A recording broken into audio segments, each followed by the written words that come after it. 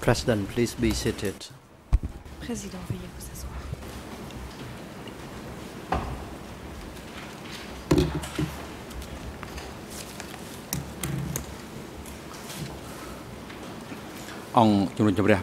The court is back in session. Reprise The de chamber l'audience. will start to hear La Chambre the testimony of a witness through va TCW entendre le témoin de 828. TCW 828. And this witness has a duty counsel, Mr. Ce témoin est Dujpari, with accompagné him de Maître or her. Paris, avocat de permanence. Court officer is instructed to invite Huissier the d'audience. witness together with the duty counsel into the courtroom. Veuillez faire entrer le témoin accompagné de son avocat de permanence dans le prétoire.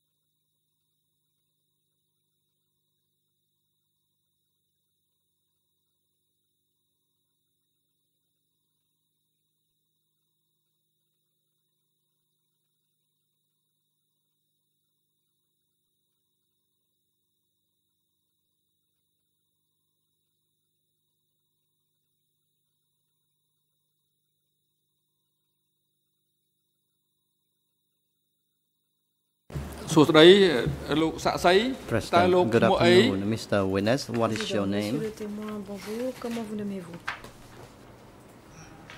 Answer. Réponse. My name is CHHUM Seng. Mon nom est CHHUM Seng. President, thank you, Président, Mr. CHHUM merci. Seng. Monsieur CHHUM Seng. When were you born? Quelle est votre date de naissance? Answer. Réponse. I was born on the 3rd of Je suis né April, le 3 avril 1954. 1954. President, thank you. Président, je vous remercie. Where were you born? Ou quel est votre lieu de naissance? Answer. I was born Réponse. Je in suis Phnom né Liep village, dans le Phnom village Liep de commune, Phnom Pranet Liep, Prea commune district, de Battambang Phnom province. Liep, district de Pranet Prea, Thank you. province de Battambang. And what is your current Question. address? Merci. Quelle est votre adresse? Answer. I am living in Réponse. Tawong village, J'habite au village de Ponlay Tawong, commune, Phnom commune de Srok district, Ponlay, Ban district de Min Phnom Chey Srek, province de province. Ban Mein Chey. President, thank you. Président, merci. And what is your current occupation? Quel est votre métier? Answer. I am a rice farmer. Réponse. Je suis riziculteur. President, thank you. Président, What are je vous your remercie. parents' names? Quels sont les noms de vos parents? Answer. My father's Réponse. name is Mon Nuken, père deceased. s'appelle My mother's name Nuken, is décédé. Ho Suong, Ma deceased. mère, Ho Suong, President, décédée. thank you. What about your Président, wife? What is merci. her name? How Quel many est le nom children de do you votre have épouse? together? Combien d'enfants avez-vous avec? Answer. My wife's name is Réponse. Rue Tu. Ma femme se nomme We have Rue 3 children Tu. together. Nous avons 3 President, enfants ensemble. thank you, Mr. Chum Seng.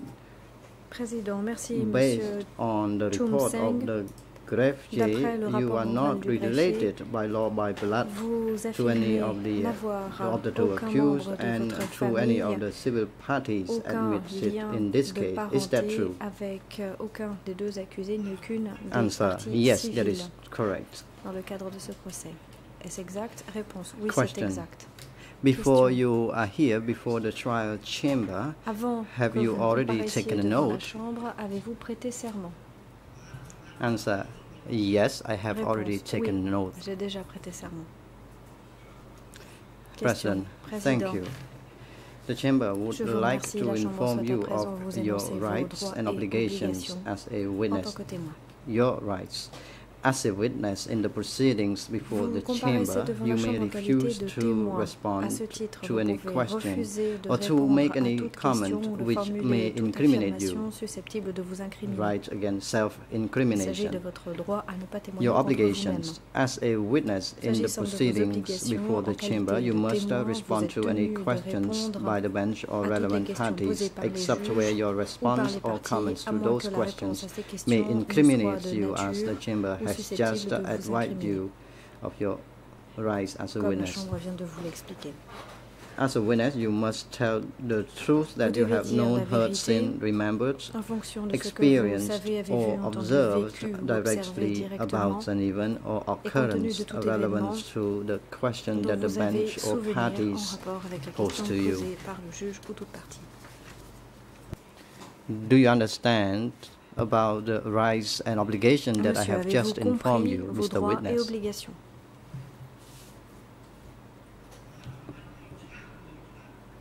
Answer: yes, I understand some of them, but not all of them. President, in case that there are questions, because there may be some questions incriminate you, you have requested a duty counsel to accompany you before this chamber, and the chamber has provided you with a duty counsel, Mr. Dut Paris, to accompany you while you are testifying, and the lawyer, the duty counsel, is competent to advise you. In this case, if they arise. And as I have just informed you, you have to tell the court of your experience that you have seen, observed, and experienced. You cannot give speculation to the question posed by parties and the bench. And as a witness, you must respond to the question put by the bench or the parties. If you don't know, you just say don't know. But as I told you, you have to respond to the question by parties and the bench. Mr. CHHUM Seng, have you ever provided interviews to the investigator of the OCHJ? If yes, how many times were you interviewed, and where did they take place? Answer: I provided 2 interviews. Both of them took place at my house. President, thank you. When did they happen? Could you tell the court? Pourriez-vous dire à la Chambre quand ces entretiens ont eu lieu? Answer: I could not recall the date. Perhaps the first interview was held in 2011, and the second one perhaps 1 year before before 2015. President, have you reviewed or read the written record of the interview to refresh your memory? Votre procès verbal d'audition pour vous rafraîchir la mémoire? Yes, I read it once. Réponse: oui, je l'ai lu une fois. Question: to your recollection, to your best knowledge, does the written record reflect what you have given to the investigator of the OCHJ at your house? Answer: I recall some of the statements I gave to the investigator, but I do not recall all of them. President, thank you, Mr. CHHUM Seng. As you can see, you are provided with a duty counsel. Comme vous pouvez le constater, vous êtes accompagné d'un avocat de permanence. Based on your request, and you have Mr. Dutchpari as the duty counsel. Before you are here, have you consulted with your duty counsel, Mr. Witness? De comparaître, vous êtes-vous entretenu avec votre avocat? Answer. I met and discussed with my duty counsel already. Je l'ai déjà rencontré et j'ai déjà discuté President, avec lui. thank you. Président, merci. Under internal rule 191 bis of the ECCC, the trial chamber gives the floor first to the co-prosecutor before other parties. The chamber would like to note that the combined time for the co-prosecutors and civil party lawyers is 3 sessions. You may now proceed, Mr. Co-Prosecutor. La parole, Monsieur le Co-procureur. Co-Prosecutor. Good afternoon, Mr. President, Your Honors, everyone in and around the courtroom. Good afternoon, Mr. Witness. My name is Sri Ratana. I am the Deputy National Co-Prosecutor. I have a few questions to put to you, and then my international esteemed colleagues, the Deputy International Co-Prosecutor, will have some more questions to put to you.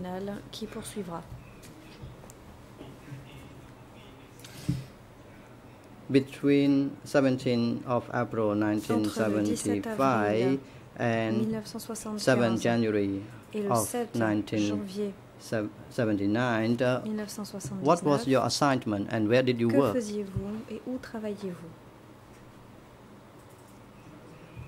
Answer. I was assigned to be part of a mobile unit from Cambo to Stress. On m'avait demandé de faire partie d'une unité itinérante de Cambo à Stress. Question. Where did you work besides the 2 places, Cambao and Stress? Cambao et Stress. Answer. After I completed the construction of the dam at Cambao and Stress, I was assigned to build another dam from Stress, and later on I was assigned to work in a cotton plantation.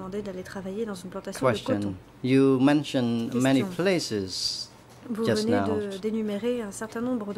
I have some question in relation to Tropang Tumor construction work site, so please be clear on this. My questions from now on concern the period you were working at Tropang Tumor construction site.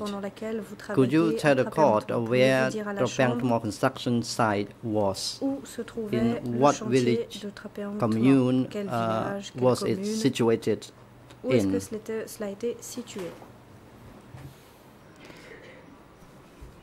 Answer.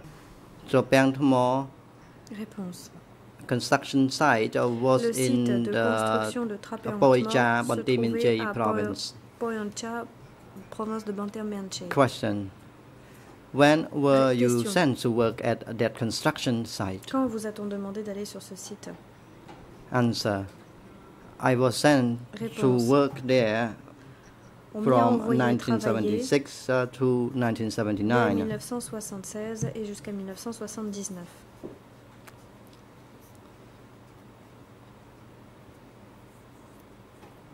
Question. Could you clarify for the court once again? When were you assigned to work at a Tropang Tumor construction site? Please specify the year when you were assigned to work at Tropang Tumor site. Answer. It was in 1977. Réponse. C'était en 1977.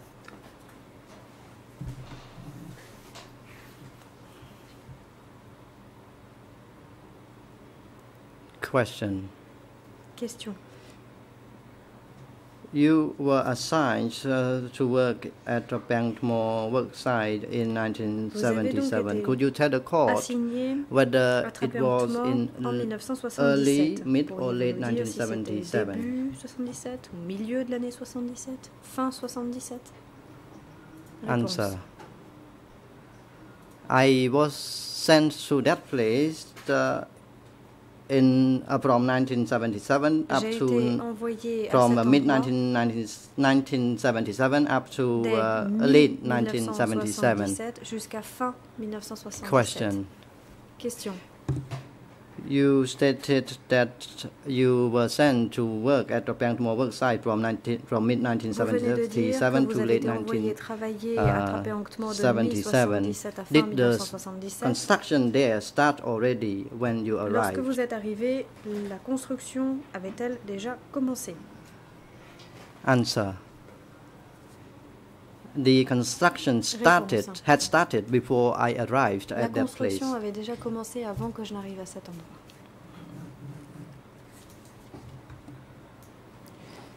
Question. Through your observation, Question. D'après ce que vous avez pu observer, how many workers were there? Combien de travailleurs y avait-il? Answer. From my observation, Réponse. there were workers in the mobile units at cooperative levels and at sector levels.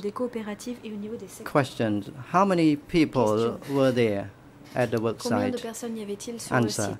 There were 10,000 of workers at that construction site. 10 000 travailleurs sur le site.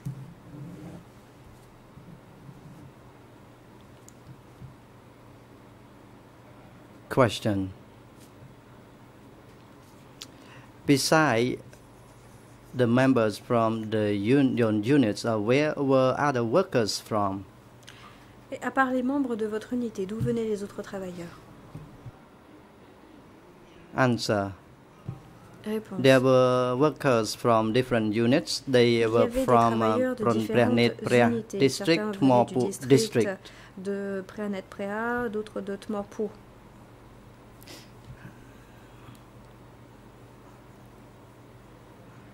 Question. In relation to work, you stated that you arrived at the work site in mid-1977. What was the assignment that you received from the time you were there until the end of the time you worked at the site? Answer. When I first arrived, members of my unit were assigned to carry water so that water could be used to mix the cement and build a bridge 1. Co-prosecutor. And what happened later on? Et après, que s'est-il passé? Answer. Later on, after rock, cement and the sand ran out and we completed the job, the members in my unit were required to carry earth so that we could build the dam. Question. So, you mean that when you first arrived at the Bankmore work site, all of you were required to carry water so that a bridge could be built, and later on all of you were assigned to carry soil to build dam. Is that correct?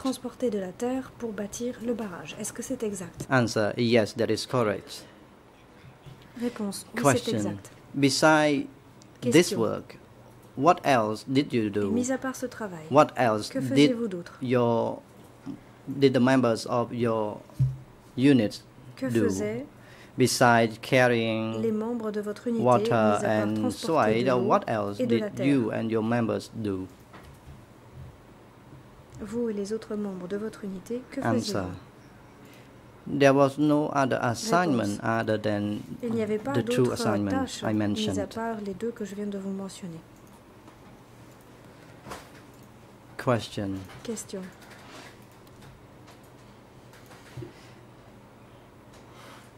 In relation to work assignment, how was the work divided in your group? Comment étaient réparties les Was tâches? there Comment any est-ce que le work travail était quota for réparti dans your votre group? groupe? Est-ce que votre groupe avait un quota?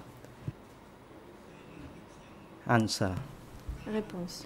When I was working there, we were divided into units and Lorsque je travaillais là-bas, nous battalions, étions and the members of units and divisés en battalions were unités et required bataillons, et les to membres des dig unités earth et des and bataillons devaient carry creuser le sol et and carry transporter it la terre to build a dam. pour construire le Question. barrage. You stated that Question. you were assigned to Vous avez dig dit que earth l'on and vous carry avait it demandé de to build a dam. transporter la terre, Could you tell the de court creuser la terre pour whether there construire le was barrage? Pourriez-vous dire à la work Chambre quota s'il y avait for des you quotas and for de your travail group? pour vous et pour votre groupe? Could you do the job Étiez-vous en as mesure as you wanted? And I de would like to know travailler whether there was a à work votre quota rythme? for you and ou your j'aimerais group. savoir si vous et votre groupe aviez un quota à respecter? Answer. Réponse. We had to do the assignment based on Nous the devions nous plan of acquitter de notre Anka, tâche en and fonction du plan each établi of par us Ankar. had to complete 1 to chacun 3 d'entre cubic nous meters of soil per devait day. creuser et transporter 1 à 2 ou 2 mètres cubes par jour. Question. In your experience, could you complete or accomplish the work quota? Question. Et est-ce que vous étiez en mesure de venir à bout du Answer. quota? I was Réponse. engaged in the work assignment, but I did not carry the soil. I was on J'étais the engagée crest dans le travail, of mais je ne transportais pas la terre. the J'étais sur dam la crête du and barrage. flatten the soil. Et je devais... Question. Why compacter did le sol. you not carry the earth Question. Pourquoi ne but transportiez-vous pas la do terre? other job? What was Et your pourquoi role and vous position at that faisiez time? autre chose? Quel était votre Answer. rôle et votre position At à that cette époque-là? time, Réponse. À I cette was époque-là, assigned to be on a m'avait chief demandé of d'être a chef company. d'une compagnie. Question. For this reason, Question. were members of your company Les membres de able votre to compagnie accomplish the work quota, for example, ont-ils 1 pu venir à to bout de 3 leur cubic quota, par meters exemple of 1 soil à per 2 day? mètres cubes de terre par Did jour? members of your Les company membres de receive, votre compagnie ont-ils certain reçu quota un at quota one particular time, and later à un on, moment donné, did you receive et vous-même, much work to do? avez-vous reçu beaucoup de travail à accomplir? Answer. There was a set work quota for Réponse. Il y all avait of un us. quota qui était fixé pour nous Each tous. of us, regardless Chacun of d'entre rank, nous, has indépendamment to du rang, accomplish devait 1 or 3 accomplir cubic 1 meters ou of soil 3 per day. mètres cubes de terre par jour. Question. Could Question. everyone accomplish the 3 cubic meters of soil per day? Les gens arrivaient-ils tous Answer. à venir à bout du quota? Some could accomplish the work quota, but some Réponse. could not Certains y finish the arrivaient, 3 cubic meters of d'autres soil ne per venaient day. pas à bout des 3 mètres cubes par jour. Question. What happens Question. if Et que se one could not passait-il accomplish the work si quota? quelqu'un n'arrivait pas à bout de son quota? Answer. For Réponse. those who were not able to accomplish the work quota, for example, Ceux in the qui morning, n'arrivaient pas one à has achever to leur quota, accomplish par exemple, 1 le and a matin, half cubic quelqu'un meter devait of soil per day, venir à and bout then de in the afternoon they 1,5 had to mètres cubes, et complete l'après-midi, ils another devaient terminer le 1 and a travail half of en cubic meter of transportant à soil per day. nouveau And 1,5 if mètres cubes de travail. they could s'ils not n'y arrivaient accomplish pas, the work quota, food leur would be ration deprived of. alimentaire, où ils étaient Question. privés de nourriture plutôt. If one could not Question. meet the work quota, Si and you quelqu'un stated n'arrivait pas à that respecter if le they quota, vous did dites not meet the work quota, food would be deprived of. Besides that, what else was the punishment for the one who failed to accomplish the work quota? Answer. Réponse.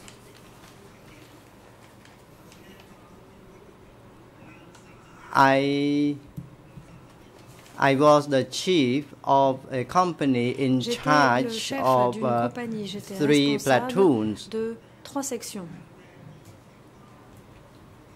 So I received a report from chiefs of platoons about whether or not workers could accomplish the work quota. Co-prosecutor, perhaps you did not catch my question, Mr. Witness. I would like you to tell the court about the case that worker could not accomplish the work quota, and you stated that if they could not accomplish the work quota, they would be food would be deprived of. On les privait de nourriture. What else? What sort of punishment besides was inflicted on the workers who failed to accomplish the work quota besides the food reduction? De leur quota, mis à part la réduction des rations alimentaires. And because of human feeling, the food ration would be given to the worker who could not fully completed the work quota, but for those who completed the work quota longer than the other, they would go to have meal later than the others. Qui mettaient plus de temps que les autres, allaient chercher leur repas could you tell plus the court when the work started? Question, pourriez-vous dire quand le travail a commencé? Answer. It depended. Réponse. Cela dépendait. Sometimes we had to start work from 4 or 5 a.m. in the morning when we needed the workers to attack to be in full operation of the work. Lorsque l'on avait besoin que les travailleurs fonctionnent, on travaille à plein régime. You stated that workers had to start work very early if there was a plan from the upper echelon. Did this happen regularly? Par l'échelon supérieur. Est-ce que cela arrivait souvent? Answer. It did not happen regularly. Cela n'avait pas lieu souvent. For the place where the soil was too low in the bottom that we had to dig, we had to work. We had to start work very early in the morning, and we had to try to finish the work. Nous devions faire en sorte que le travail soit terminé. Question: you stated that worker had to start work in the early morning and then they had to try to complete the work. Does it mean that they had to work overnight? Answer: yes, it is correct. They had to work overnight. Question: did this happen very often? Et cela arrivait-il souvent? Answer: sometimes a worker has to work overnight for a period of 1 week or perhaps more than that. Une semaine ou peut-être plus.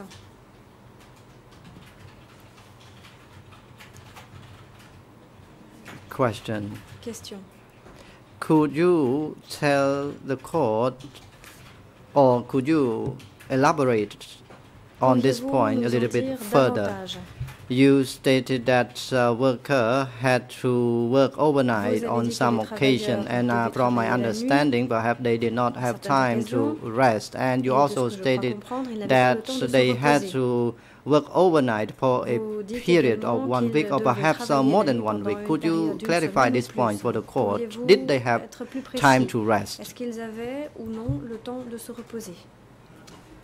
Answer: Réponse: yes, a worker had time to rest Oui, while les they travailleurs avaient le temps de se reposer. while they were allowed to have meal, and after Au which moment they had où to on go les back and autorisait à work. prendre leur repas, après quoi ils devaient retourner au travail. ចឹងបានន័យថាក្នុងមួយថ្ងៃ24ម៉ោង So គាត់ you ធ្វើ are ការ saying ងារ that for 24 hours around the clock and 7 days a week they had to work, and they only broke during the time when they had cruel, and that was for a short period of time as well. Is that correct? Well, that's a little... The President, Mr. Witness, please hold on, and Counsel, you may proceed. I think that's a overly broad summary of the witness's testimony. I don't think he said that workers were working 24 hours except for eating gruel.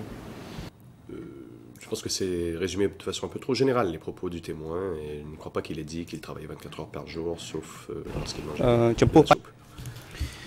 L'accusation. Mr. Prosecutor. Monsieur le procureur.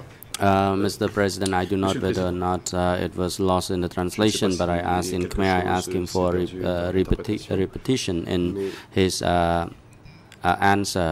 I asked him whether or not you had to work the whole day from 24 hours around the clock, and then 24 heures par jour. He said it was. Il a répondu que c'était le cas. Counsel, Kung Samon. Maître Kung Samon. I am of the opinion, Mr. President, that the witness should be questioned again on this issue, because the questions may have led to some misunderstanding. So I think that it would be good if the prosecutor could put the question again for clarification.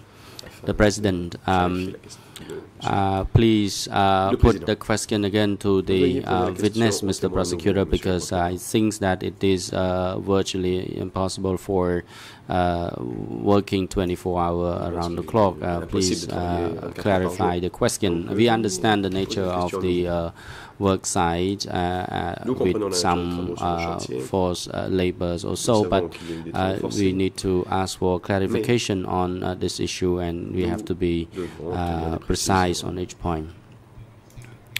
Prosecutor, thank you, Mr. President. It is a bit weird, that's why I asked him to clarify it again. That's why I confirm, but I take your direction that I put the question again to the witness.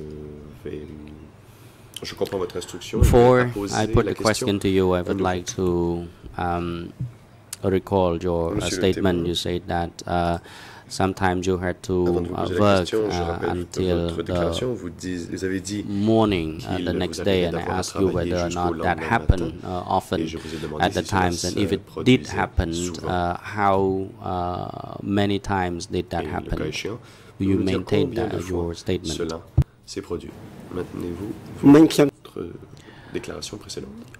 Response. Just now I could understand your question. Now, for example, there was a 1-week plan. So for the 3 months period of work, we had to try to complete it, and we worked around the clock at that time for the assigned period to accomplish the planned task. But if we could complete it earlier, we could also take the break. Question. So let me put the question again back to you. It means that during 24 hours during the time when you had to be on the offensive to complete the project, you did not have time to take rest at all. By taking rest, I mean going to bed at night. So under a condition which you said that you had to be on offensive because there was a plan for you to complete the project, can you please tell the court how many hours did you work and how many hours did you sleep at night?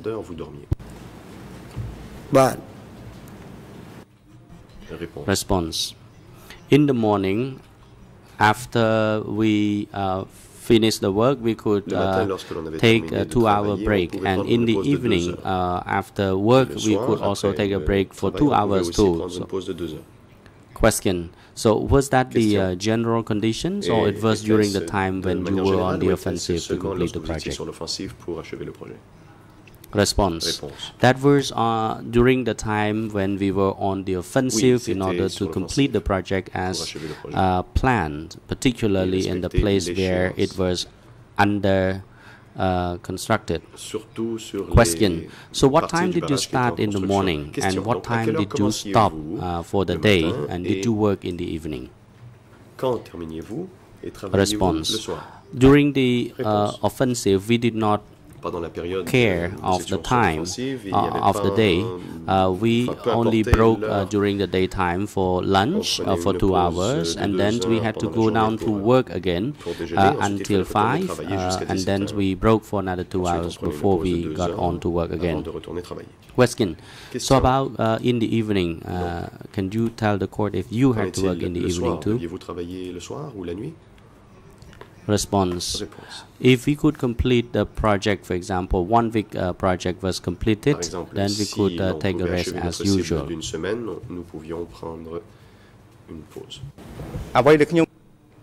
Question. My question for you is the plan you said for 1 week plan, as you said just now. Did you have time to take a rest at night? Did you have time to sleep at night? Pouviez-vous dormir la nuit? Response. Within that 1 week plan, even if we could take a rest at night, there was minimal time for us to rest. Pendant ces plans hebdomadaires, si nous avions le droit de prendre une The pause la nuit, President, c'était très court. the prosecutor, it is advisable that you separate the question so that it is succinct for the witness. When you talk about the day, it can be during the daytimes and the evening, and as well as at night. So you should separate, break your questions into several segments. With your question, when you say it is a day, you can break it in morning, afternoons, and evening or night time. Matinée, après-midi et soirée. ខ្ញុំសូមសួរបញ្ជាក់ឡើងវិញពាក់ព័ន្ធនឹងសំណួរនេះដដែលគឺនៅពេលខណៈពេលដែល again. So during the time that you were on the offensive to complete the project, following your dinner time, were you required to work after dinner? Deviez-vous travailler? The President, the microphone was not activated yet. Please hold on. Le micro du témoin n'était pas allumé. Veuillez attendre qu'il soit allumé pour répondre. The witness. Le témoin. After work in the afternoons, we broke for 2 hours. So the time for break was 2 hours, like after the lunch time as well in the evening. Prosecutor, my last question on this subject. So after having dinner, you took a break for 2 hours for the dinner and during that times, and after that you had to go down to work until the next morning. Is that correct? Response. On the offensive, of course, that was the times that we were allowed to take rest, so we had to work around the clock, but once the project was completed on schedule, then we could actually rest as usual. Question. So if you did not have time to take a rest at all, were there any protests from the workers saying that they had to work long hours, or they wanted to only work during the daytimes? Were there any protests at all? Response. There were some protests, but we could not tell anybody. We only talked to among ourselves, but we dare not report to others.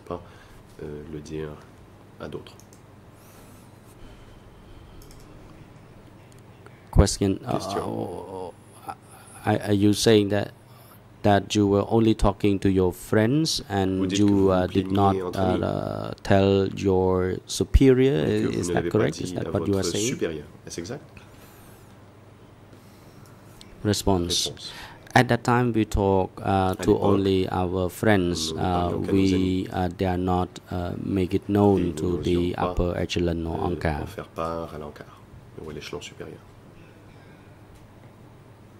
Question.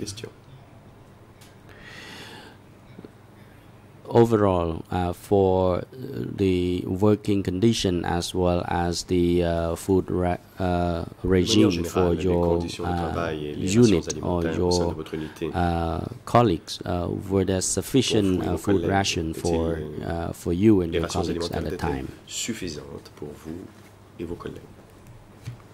Response. At the time, we did not have sufficient food.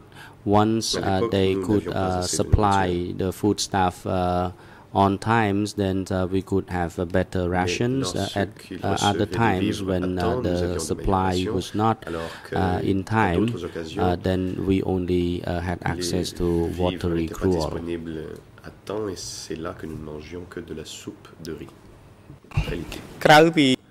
Question. Besides the food rations that you were given, what else did you have access to at that time in terms of food stuff? Response.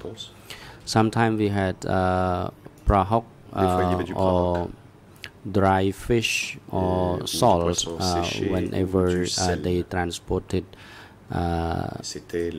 to us from time to time.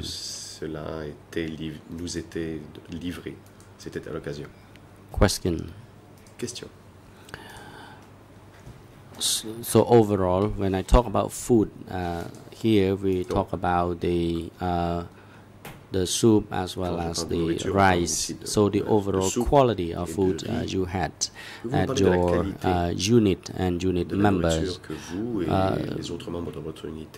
did it resonate or commensurate with the labor requirement for your project at the time, that you were required to complete 3 cubic meters of dirt per day? Do you think that the food given was enough for you to endure such a hard work?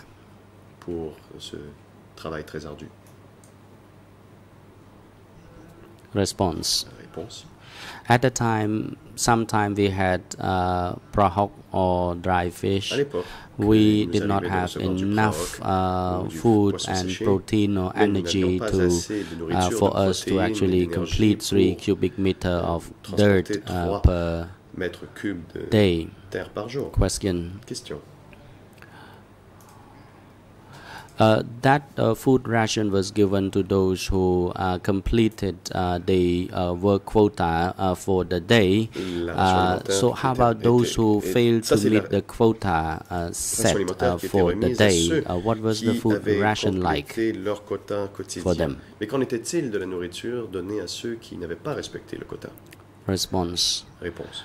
At the times, the member of the mobile units were divided into 3 different units. One unit was called a special unit. They could accomplish about 4 or 5 cubic meters. They had access to a better food rations, and there is another unit had a different food ration, and another unit which there were those who had problems with their eyesight, then they were put into another unit. Questions. You said that there were different units and they were given different food rations. Could you please be more precise? Just expand a little bit further on the food ration given to each unit. Quelles étaient les rations alimentaires données à chacune de ces unités? Response. The first unit 1, which could accomplish 4 cubic meter per day. As for the food rations, they were given about 2 to 3 can of rice, the second unit received only maximum 2 cans of rice, and as for the third unit, they were only given usually half a can of rice or maximum 1 can of rice per day. Question. Earlier, I also touched upon those who did not meet the quota set and the punishment they got, and in the form of, for instance, the reductions of food ration for the day. So, what was the punishment like at the time for those who failed to meet the quota set? A response. Could you please repeat your question? Question. Of course, those who accomplish the project set or the quota set, they had this, food ration. How about those who could not meet the quota set? How did they go about cutting the food ration for those who failed to meet the quota set? Response. Sometimes they starve those who did not meet the quota at that stage. That was one of the form of punishment. Question. So during the time that you mentioned that you were on the offensive, did they supply more food ration than usual? De nourriture qu'à l'habitude. Response. Besides the gruel that was given, there was no any other food in addition to that. Yeah. Maybe you got confused with my question. I did not refer to the nutrition or any other thing, but I only talk about the regular food you were given. Je parle ici de la nourriture que vous for example, the second unit who were given only 2 cans of rice. So if they, for example, were on the offensive, were they given additional ration? Des rations alimentaires supplémentaires?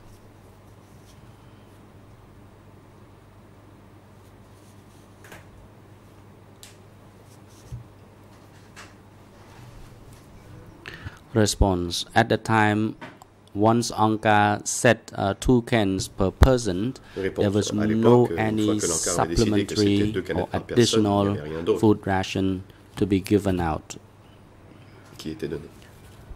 Question. With regard to the food, how about hygiene? Do you think that the food was hygienic enough? De la salubrité de ces aliments. La nourriture était-elle propre? At that time, the cooked food was not hygienic, and there were lots of flies around. Question. Were there lots of flies at the time? Response. Yes, and many people fell sick, and many were taken away for executions, and because they were accused of conscious illness. Question. No, you said that there were flies, and my question was that were there a lot of flies back then? Response. Yes, there were a lot of flies at the times. They were questions. If there were lots of flies, did Anka have any measure to kill the flies or to keep the flies from spoiling the food?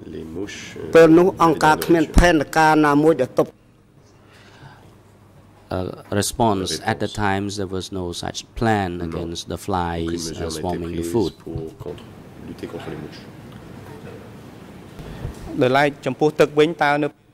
Question: how about the water access?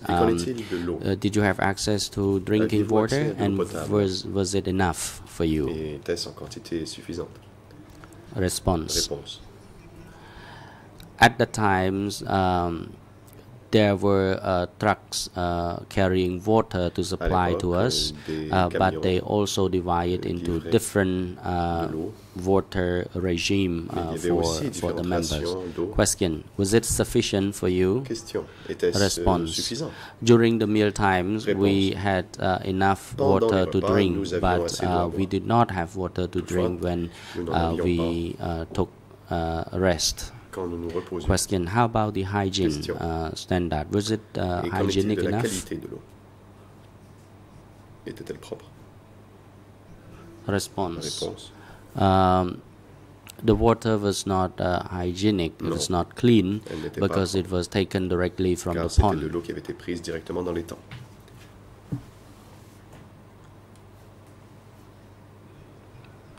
Question: when you say that it was not hygienic, could you describe it? Was it not boiled, or because you could see by your naked eyes that the water was dirty, or what?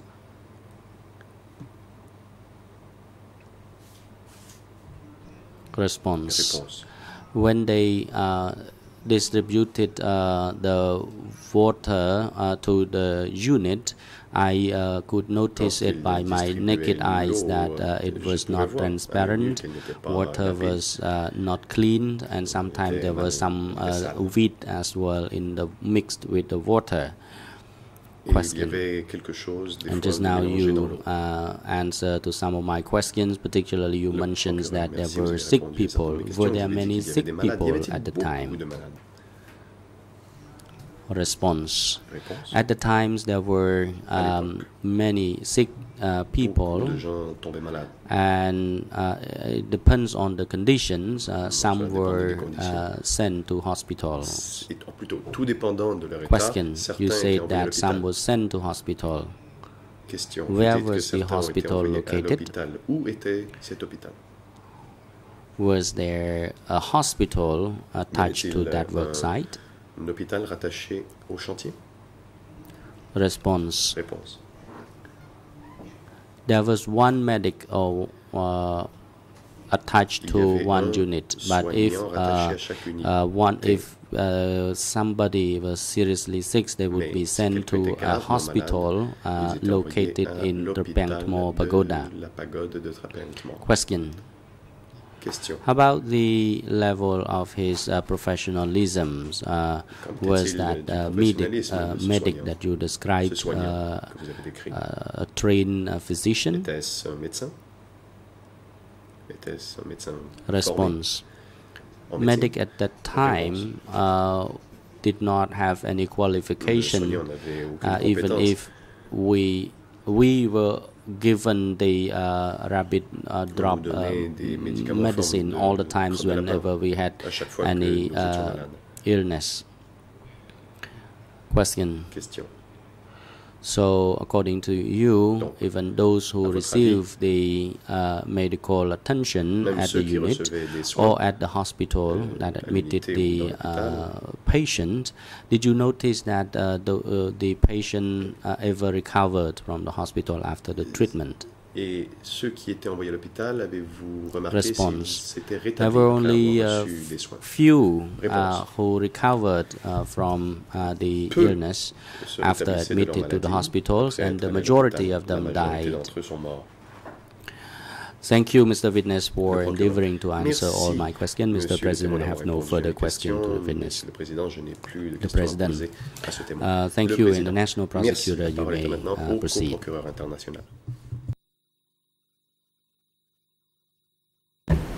Merci, bon après-midi, Monsieur le Président, Mesdames et Messieurs les juges. Bonjour à toutes les parties, public, bonjour à vous, Monsieur le témoin. Mon nom est Vincent Delilde, je vais vous poser d'autres questions au nom du bureau des co-procureurs. Et je vais peut-être reprendre les choses simplement dans leur ordre chronologique. En nous écartant pour un moment du barrage de Trapintma et revenir à ce qui vous est arrivé avant cela. Ma première question est de savoir si avant avril 1975, vous avez servi dans l'armée de l'ONOL, et si oui, à quelle période et à quelle qualité, en quelle qualité?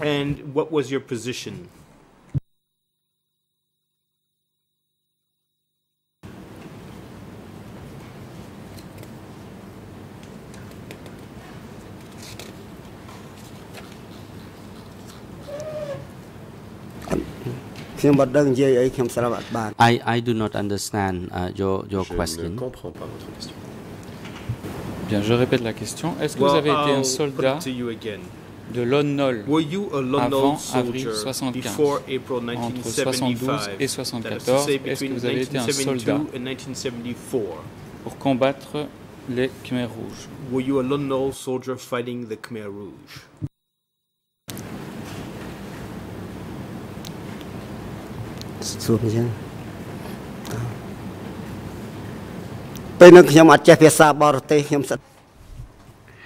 At the time, I did not know for.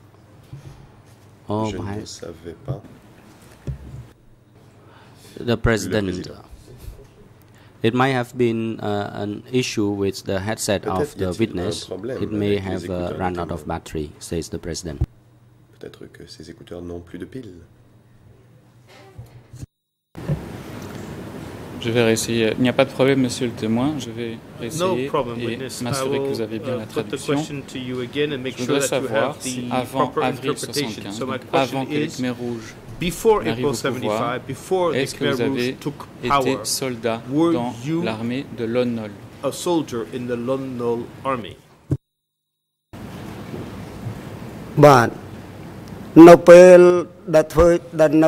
Well, during LONOL regime, I was a soldier in the army of LONOL.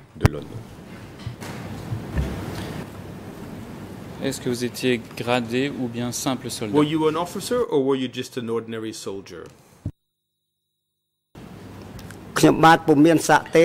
I did not have any rank. Je n'avais pas de grade. I was an ordinary soldier. J'étais un soldat ordinaire.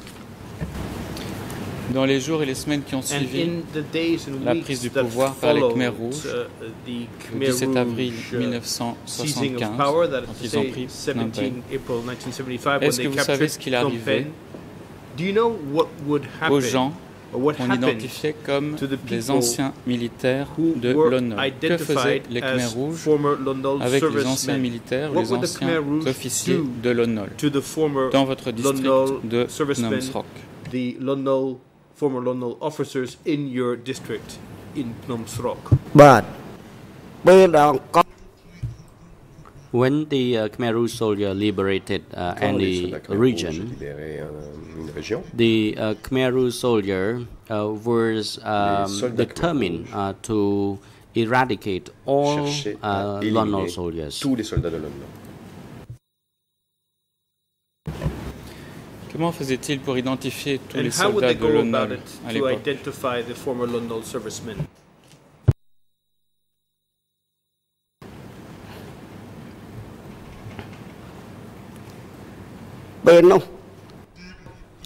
At the times, they appointed the militiamen, and the villagers were turned to the militiamen of the village, so nothing could hide from them. Faisaient rapport aux miliciens et donc on ne pouvait rien leur cacher. Est-ce que les gens devaient établir également leur biographie? Were people obliged to write their biographies?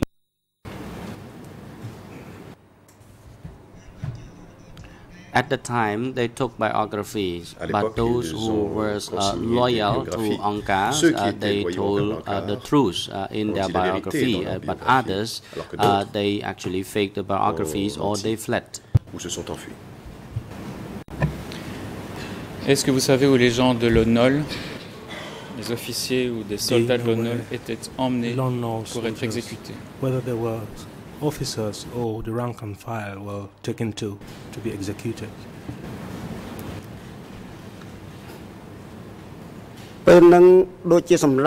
At the time, in my village, Phnom Liep village, they would arrest them and execute it on the foot of the mountain nearby. Those who could escape, they survived, but most of them were executed there. Est-ce que vous-même avez failli être arrêté et qu'avez-vous fait pour vous échapper? Arrested? And if so, what did you do to escape from arrest? At that time, the Khmer Rouge evacuated us from Phnom Liep to Phum Kambao, and then I escaped from there, and I joined a mobile unit. Et je suis entré dans une unité mobile.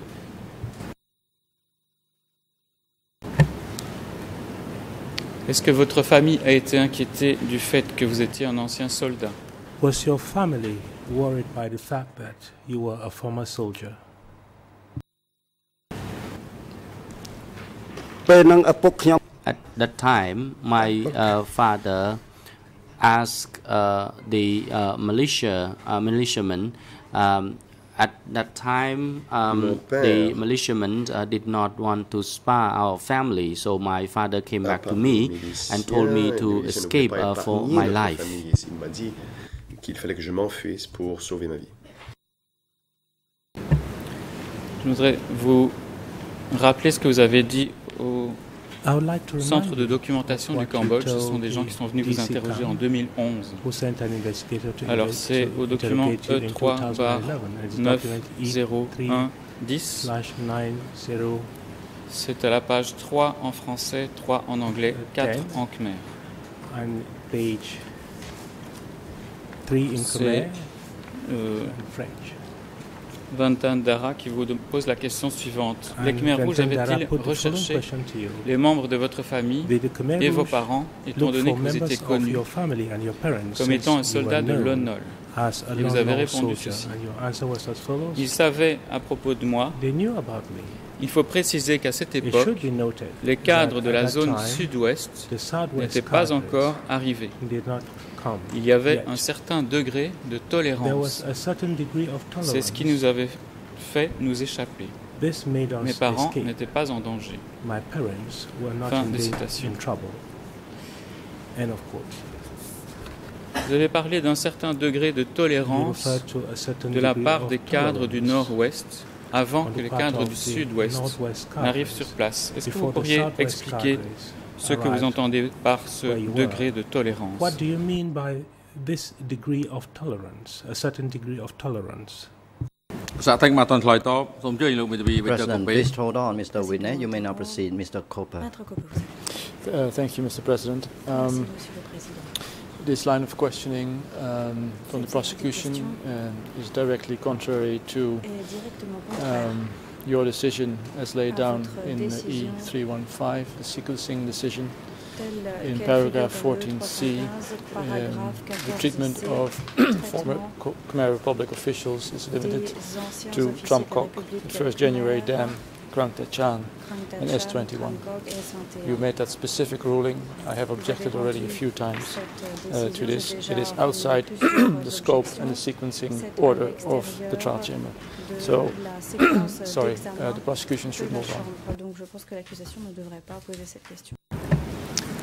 Cette dernière question porte sur cette différence qu'il y avait entre les cadres du nord-ouest et les cadres du sud-ouest. C'est donc bien une question qui s'inscrit dans le cadre des purges qui se sont déroulées sur place et sur lesquelles je vais revenir tout à l'heure. Et j'étais curieux de savoir, à ce moment-là, pourquoi le témoin parlait d'un certain degré de tolérance, étant donné que les cadres de la zone sud-ouest n'étaient pas encore arrivés sur place. Given the fact that the Southwest cadres had not yet arrived where he was. Can I proceed with my question, Mr. President?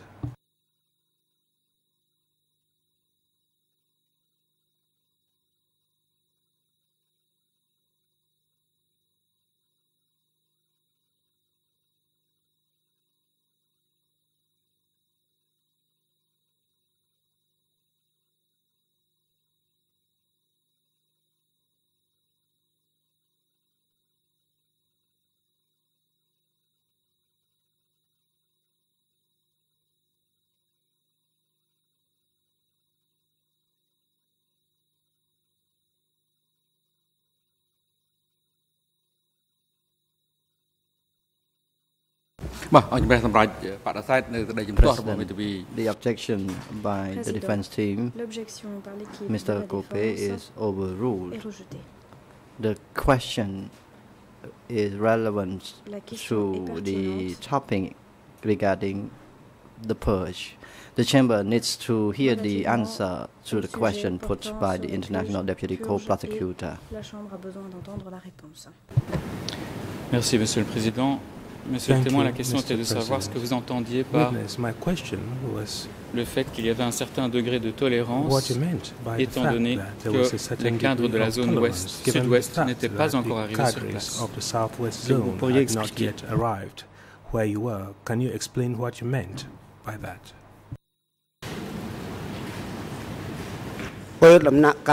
Answer. At that time,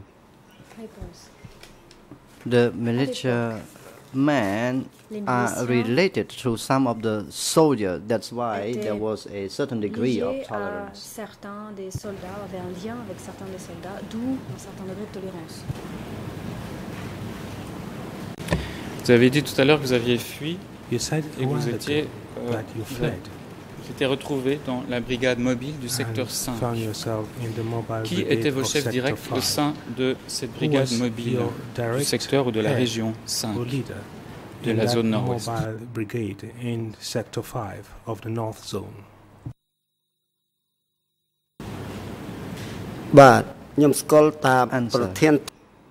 I knew the principal head, that is Taval. Je connaissais le chef principal, c'est-à-dire Taval.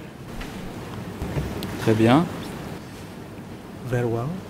En dessous de Taval, qui étaient les chefs du bataillon duquel vous dépendiez, à la fois lorsque vous travailliez à la construction de barrages avant d'arriver à Trapping Tma et après vous êtes allé par la suite à Kangva. And before you subsequently went to Kambor.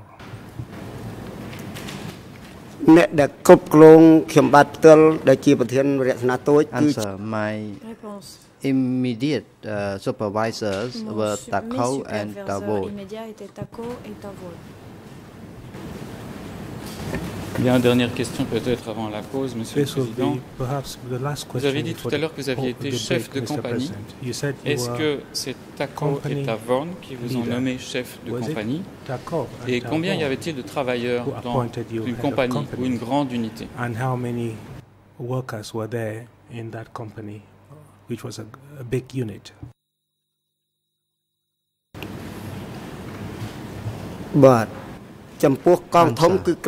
Regarding company was in charge of 100 members, and platoon consisted of 300 members. C'était 300 membres. J'ai entendu le mot section. Est-ce que le mot bataillon est correct aussi pour qualifier cet organe de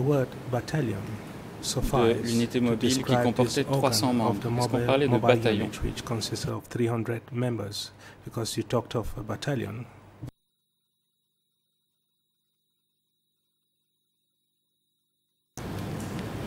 At that time, it was arranged by Upper Anka. I did not question that. Qui s'occupait de cela, je ne remettais pas en question. Oui, donc au-dessus de la compagnie de 100 hommes que vous dirigiez, quels étaient les autres échelons au sein de cette brigade mobile du secteur 5? Est-ce qu'il y avait d'autres échelons qui comprenaient plus d'hommes au-dessus de la compagnie? That consisted of a larger number of persons in the company or above the company.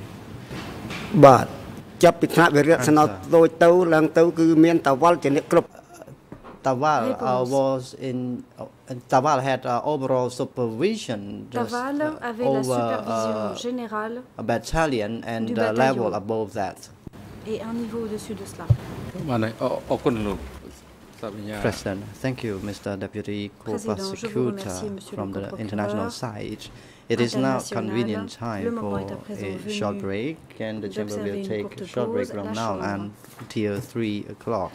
Court officer, please find a proper room for this witness together with the duty counsel, and please have them return into the courtroom at 3 p.m. The court is now in recess.